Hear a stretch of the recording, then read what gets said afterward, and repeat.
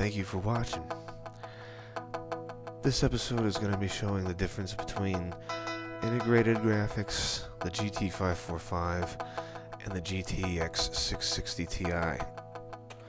My current setup is the R1 Alienware X51, and I bought that with the GT545 graphics card already on board and the i7 3770. When I purchased this machine, I was pushing 6 gigs of RAM, and I've since upgraded to 16 gigs of RAM.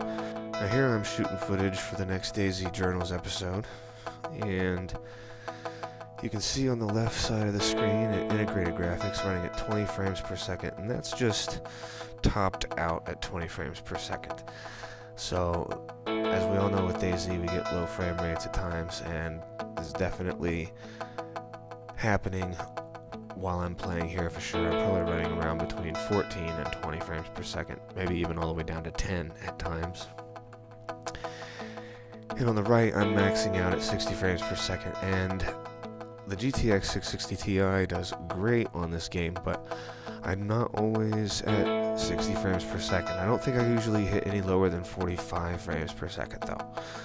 So the differences that I'm seeing in basically how either one handles it is basically, you can see on the right it's much smoother. If you look on the left in this and how I'm running now, I mean, you can see how the grass and how the buildings and how everything is moving much smoother. My character's moving smoother as well.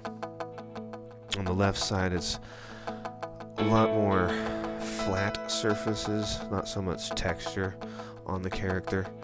And he's like kind of blurry. His legs are blurred because there's supposed to be some, I guess, because he's running, there's a blur to it. But you don't really see that so much on the right side with the 660 Ti.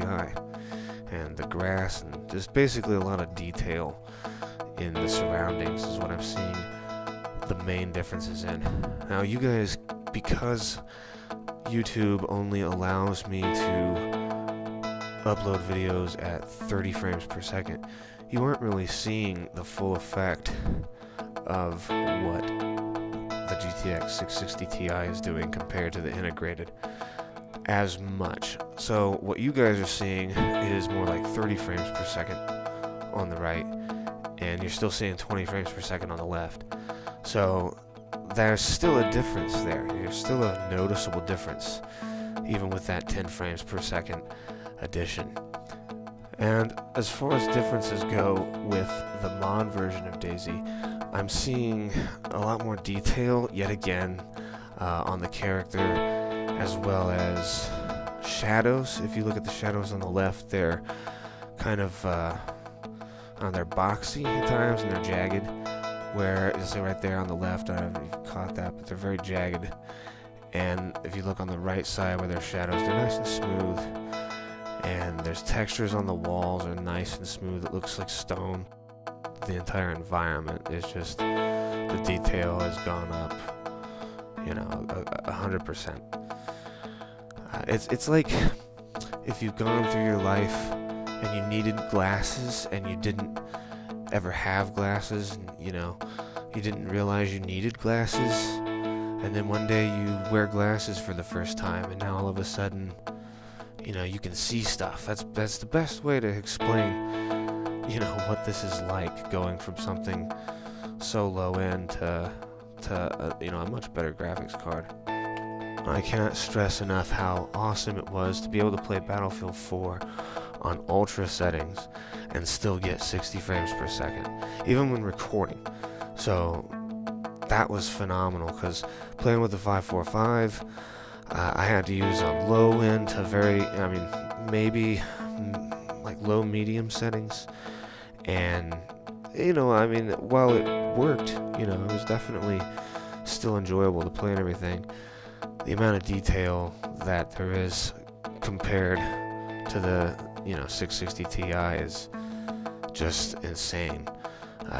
There's like shine from the gun and on your gloves from the sun that you don't get with the lower graphics card. And the high frame rates matter again.